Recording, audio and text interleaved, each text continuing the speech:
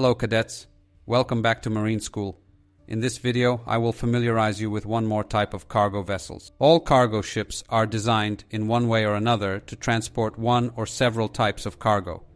Tankers carry liquid bulk cargoes. Bulk carriers transport unpackaged dry goods.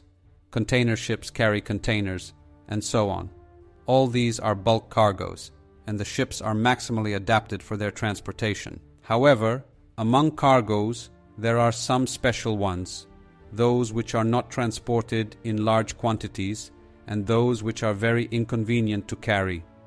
For such cargoes, there are no specialized types of ships.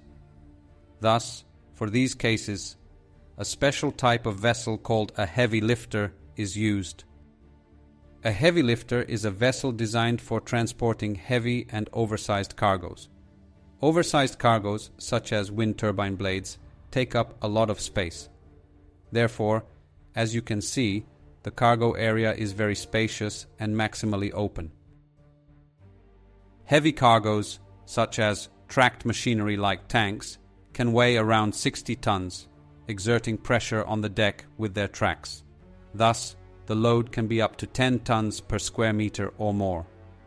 Therefore, the construction of the ship, its structure, its skeleton, must be correspondingly strengthened to withstand such weights.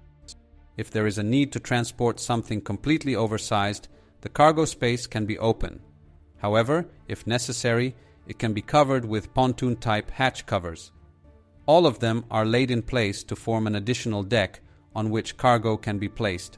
As you can see, at the stern of the ship, there is a ramp similar to those found on ferries.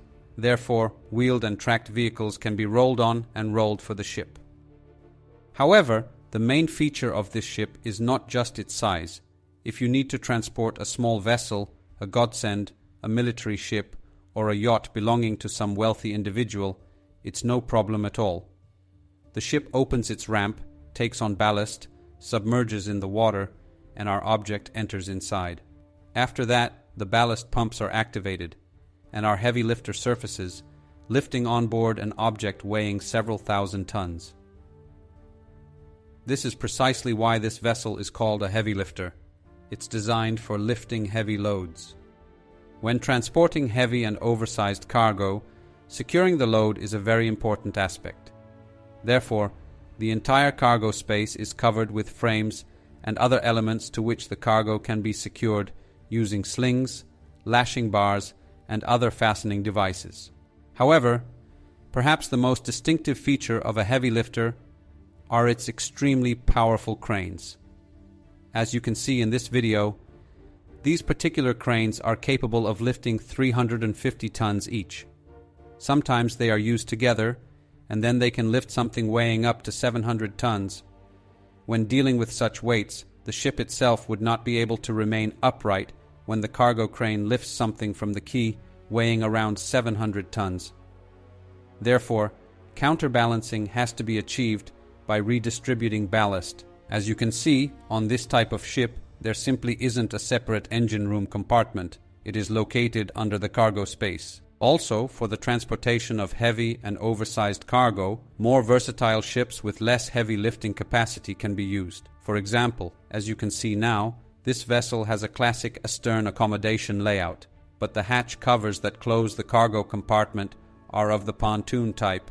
They also allow for the placement of wind turbine blades, both inside and outside. However, it still retains the ability to transport other types of cargo. That is why the vessel is called a universal or multipurpose ship. Such a multipurpose ship with powerful cargo gear, enforced hull, and more sophisticated ballast system can also take on the functions of a heavy lifter. As you can see, these are small vessels, about 120 meters in length and 12-16 meters in width. The crew is reduced around 12 plus or minus 2 people. During cargo operations, there is usually a lot of work, and it is difficult for the crew to find time to rest. So, this is the overview. If you have anything to add, feel free to comment. If you have questions, you're also welcome to comment. That's all from me for today. This was the captain of the cargo ship. Goodbye.